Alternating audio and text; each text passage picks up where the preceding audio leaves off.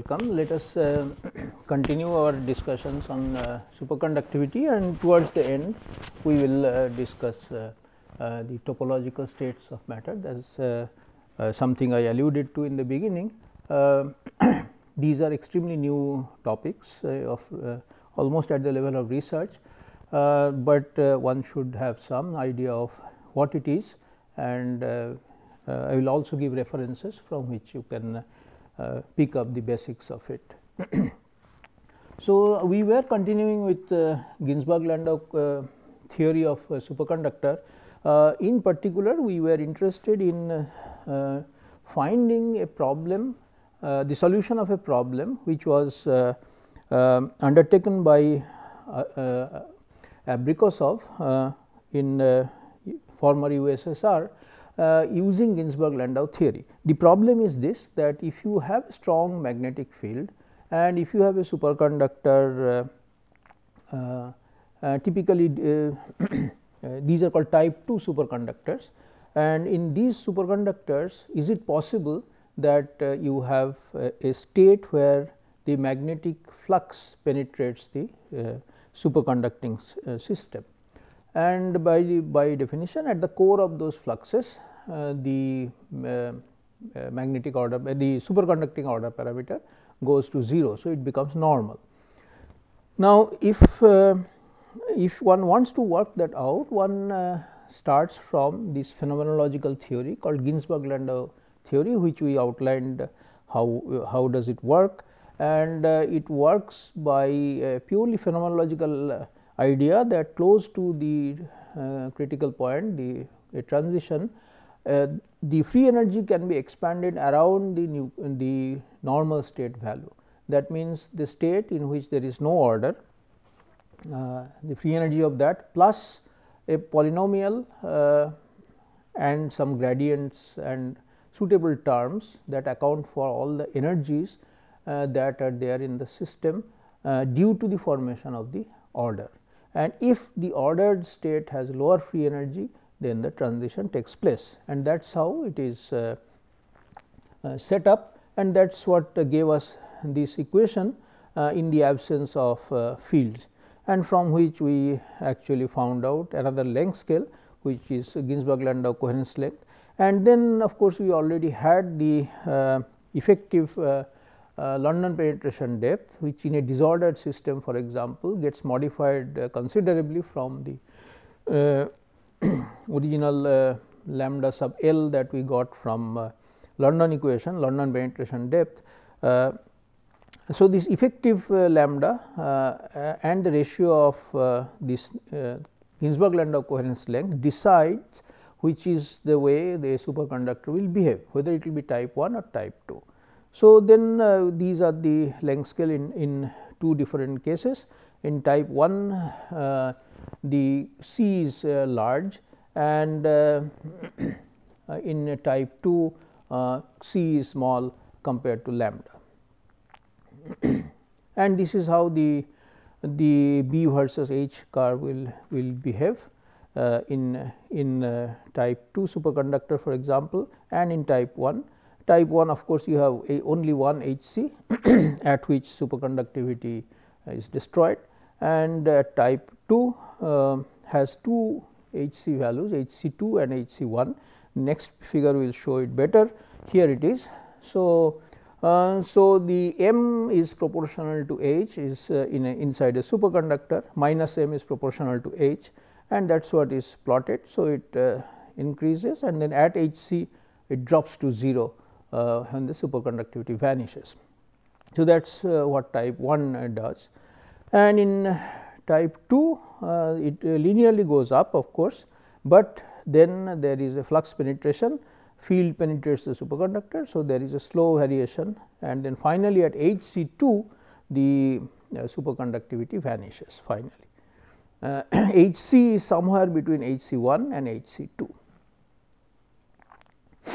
The vortex solution we outlined as to how Abrikosov got it. It is very much like the principles, the mathematics is almost the algebra is more or less similar to what one did in quantum Hall effect, integer quantum Hall effect, and this is the famous Landau problem, that you put electrons in a perpendicular magnetic field, strong magnetic field, and then of course you find the solution, and the idea is that from that you find out what is the first value of magnetic field at which superconducting solution becomes non-zero. So, it is called nucleation of superconductivity, and it starts at a particular value of h, which we called Hc2. If you remember that picture, this is where the superconductivity starts. So, psi becomes non-zero here.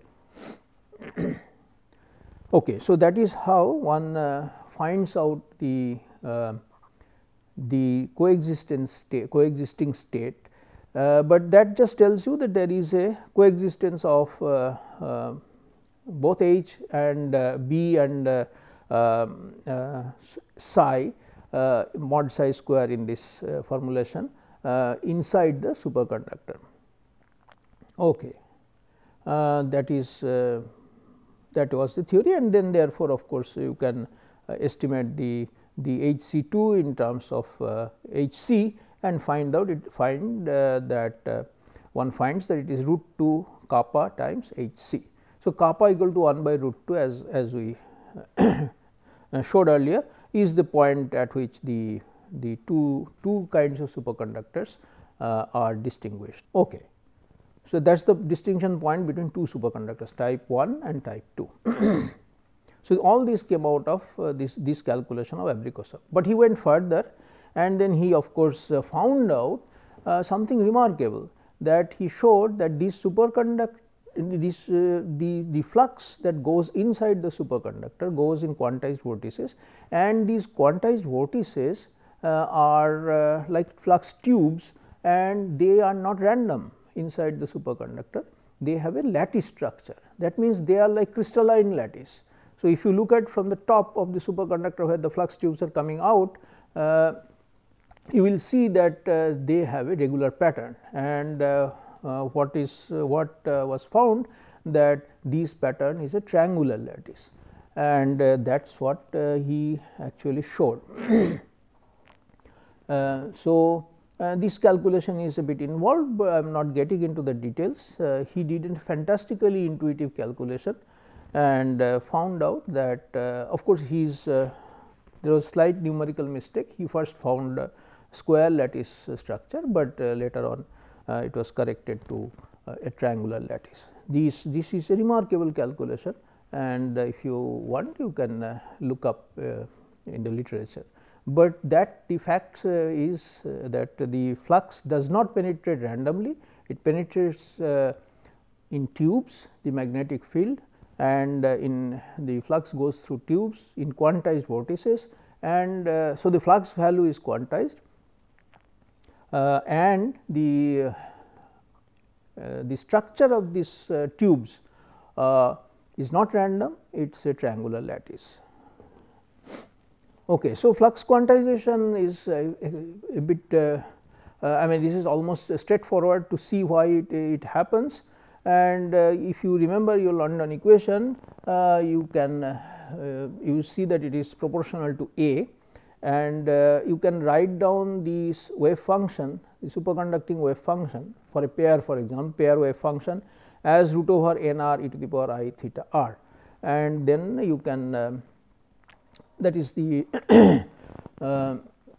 so n r is kind of rho square, and then you can write psi r as rho e to the power I theta, and then of course, just use the London equation and assume that the so amplitude of the superconducting wave function is more or less well formed, and it does not vary strongly. So, write psi as grad of psi as h cross grad theta. So, that is how the p operator will be. So, p minus E star is the charge of the pair by c is h cross grad theta. The canonical momentum in presence of a magnetic field will just become this h cross grad theta minus E a by c. This we have also seen in the current expression from the Ginzburg-Landau equation, and of course, London equation says that this must be 0, right, and that is exactly what happens, and then you can just integrate over a curve inside the body of superconducting ring, and then you will get this expression A dot dl, which is B curl A dot ds is E star by C into B dot ds. Therefore, grad theta dot dl is equal to E star by H cross C into phi, the flux. Now, theta being the phase of the wave function, it has to be single valued over a closed loop. So, it has to come back to the to either change will be either 0 or multiple of 2 pi, and that is what is used here, and that immediately gives you the quantization. So, these fluxes are quantized and the quantum is n times is the number of that number n 2 pi n into H c by E. Now, see H c by E is we know that quantum of flux. Of course, here it is E star, which will turn out to be 2 E, that we know. So, this is the value. Okay. Then we did the Josephson effect, which is basically coupled superconductors with a thin insulating layer, and we found out that even without a potential between the two junctions, across the junction you can get a current, and this is remarkable when you bring two superconductors in proximity, and so that just comes out of the fact that these two the superconductive conductor has a uniform one wave function, uniform wave function throughout, and the two thetas try to become the same at the across the junction, and that means they will exchange Cooper pairs, and that is exactly what this calculation shows.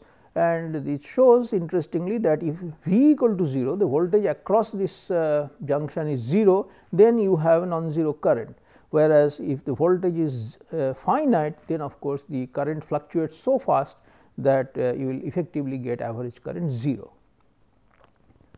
Okay. So, then you can extend it to AC fields, and you can choose a particular frequency at which you will get currents. So, that is called AC Josephson effect. There is an instrument that I mentioned briefly, where you have this the flux due to a magnetic field can be measured. Of course, flux can be measured in many other ways. Even in MSc labs, you measure magnetic field and flux and so on, but the precision of this instrument is extraordinarily high, and that is why this is an instrument of choice for anybody doing research in basic sciences or material sciences, or even in cases where you want to find out extremely low magnetic fields somewhere. So, the accuracy, the resolution is almost like 10 to the power minus 14 Tesla. This is just remarkable. And how does it work? It works very simply, just as we said that the Josephson effect depends on the difference of the two phases, right. And when there is a magnetic field, of course, there is an additional phase that comes in, which is just 1 by phi naught A dot dl, right. A is the vector potential. So, or 2 pi by phi naught, the way you write typically is sorry. So, this is the magnetic additional theta, change in theta that creeps in because of the magnetic field, and the instrument can sense this this change in phase, because the current depends on the phase, and that is now converted into a voltage here in this instrument called superconducting quantum interference device, or SQUID. This device is shown here. There is two junctions. It is a two junction SQUID. So, these are two Josephson junctions, and the current gets divided into two, and then you can just work out and you will see that the enclosed flux, if you have a magnetic field B that is perpendicular to this plane, or I mean if it is not perpendicular, you just take the perpendicular component to calculate the flux times the area, and then you will get this this gives you the value of the phase difference between the two leads. Suppose initially there were no phase differences, and once you put this magnetic field, due to this vector potential, the flux threading through the ring, you will get a change in this and the change in the phase is just 2 pi phi by phi naught, which is what I have written here too. So, this is the change.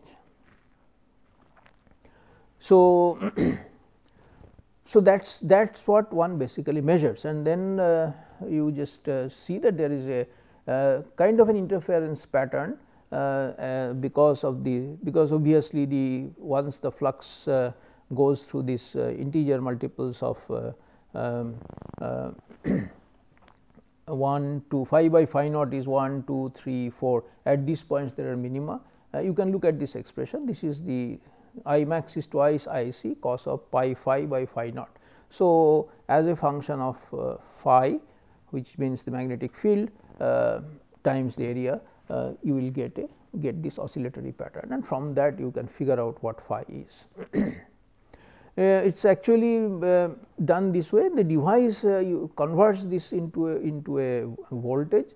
So, it is the magnetic field to voltage transducer in some sense. So, flux to voltage transducer, and you measure the voltage across this inductance and this basically between these 2 points, and then it induces another voltage here. You can amplify it, and this output voltage is what is measured, and from that one can read off the magnetic field or change in field. So, that is the device, and this device is so important, and the theory is fairly simple, that this is one of the most used magnetic measurement technique in all over the world, and you can go to any lab in more or less a research institute, any research institute, or universities, or and then or IITs or somewhere, and you will find this instrument and see how it works. It has actually revolutionized the way we do magnetism these days. It of course got a Nobel Prize also. Brian Josephson got Nobel Prize with 2 others. Okay. Now, the very recently you must have heard this quantum supremacy and all that. There was a lot of noise. There is a paper in Nature. Then of course, question is what is quantum computing? I will not get into that. That is not a subject which we are studying here, but I will just outline what it is, because it uses this one uses solid state techniques to generate the so called qubits. So, and the technique one uses I mean one of the techniques one uses is using Josephson junctions. So, see the use of Josephson junction. It is basically a quantum interference device, and so it can be used to generate qubits to 2 different states, which between which you can you have a superposition. So, I will not get into the details. The quantum computers is you must have heard it so many times. It's a buzzword, and people are pursuing it, and they use basic quanta like atoms, photons, spins to generate these states, quantum mechanical states, and then unlike in the classical case where 0 and 1 are the only 2 states you need in a bit, classical qubit, classical bit, you here you can actually have a superposition between these 2. So, it is some alpha 0 plus beta 1 kind of divided by root over alpha square plus beta square divided by so you normalize it by the alpha square plus beta square. So that kind of so here for example the the two coefficients are 1 and 1, so the normalization is 1 by root 2. This is simple superposition of two states 0 and 1. So that means you have now, if you have n such qubits, then you can have 2 to the power n such states to play with, and those states have to be generated, they have to be stabilized, they should not become decoherent. So that is where the trouble is, and of course then you have to manipulate them also, read and write and so on. So those I will not get into, but the only reason we are discussing this is that one of the methods of generating this is using superconducting qubits, micrometer or less size Josephson junctions as qubits. So it's just as it says, if there are equal number of qubits and regular bits, which means classical bits, then the qubits will hold twice the information, that is n qubits in a superconductor will have 2 to the power n different states. So experimentally it can hold much more information compared to a regular digital bit that we nowadays use, and so the speed of the system increases exponentially, because it's 2 to the power something, so it's like an exponential increase. So the ones which are suggested long back, not very long, but in the late 1990s and early 2000 was this from Mui, J.E. Mui, and this came out in Science, and this is people are trying to use it, and so quantum supremacy claims that they have this, they refer to this paper as a source, as how they generate the qubit. So I mean as a possible route to generate the qubit. So this is simply 3 junction 3 Josephson junction, superconducting 3 and 4 junction qubits. So as you can see here, you have 2 directions of current and you can linearly superpose them.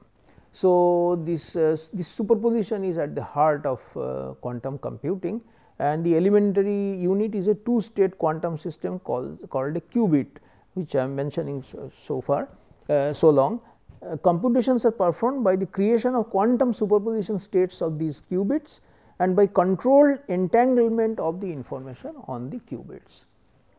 So, so that control is a bit non-trivial, and the whole system has to be kept in very low temperatures, few millikelvins apparently, and so this is how the basic architecture of the qubit works in a quantum computer. Of course, the algorithm and other things are a very different ball game, and that we will not discuss here. It's now a separate course to discuss quantum computing and its algorithms and so on, the mathematics of it.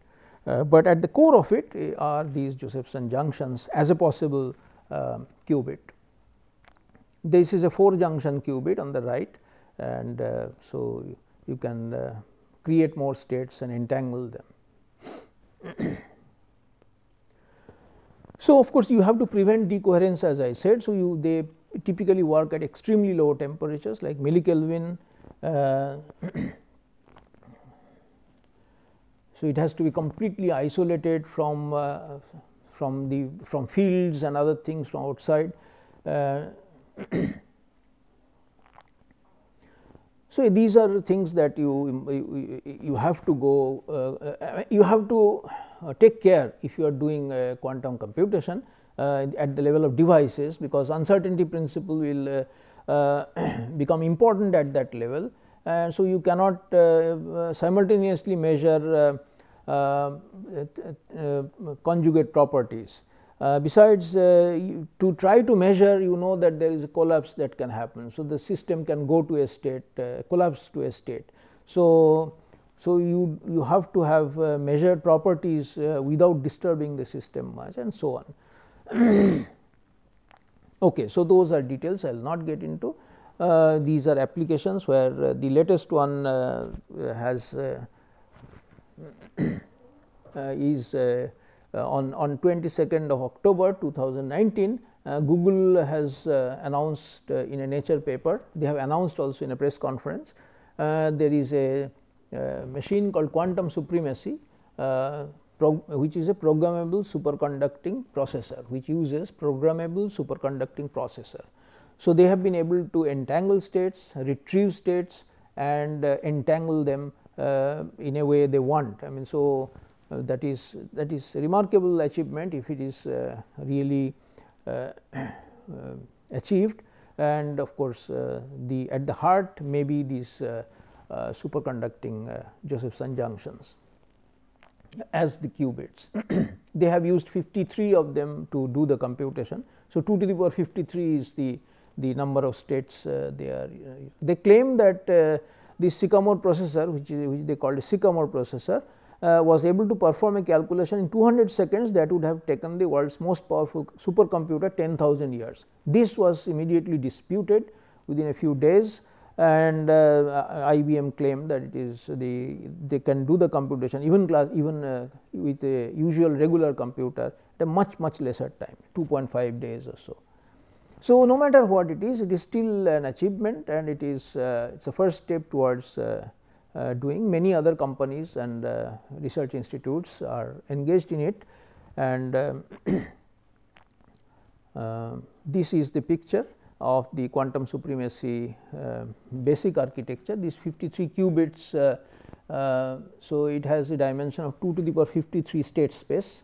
So that is where those are the states that are manipulated. That's about 10 to the power 16, which is enormous. I mean, this is just really very big. Of course, to have a real quantum computer, one needs to go to much larger state space. Typically 10,000 qubits are a possibility that people are talking about, and that's where the real difference will show up. So these are these coupled Josephson junctions, as you can see. These are the units. The processor is fabricated using aluminum for metallization and Josephson junctions, and indium for bump bonds between two silicon wafers. The chip is wire bonded to a superconducting circuit board and cooled to below 20 millikelvin in a dilution refrigerator. The processor is connected through filters and attenuators to room temperature electronics, which synthesize the control signals.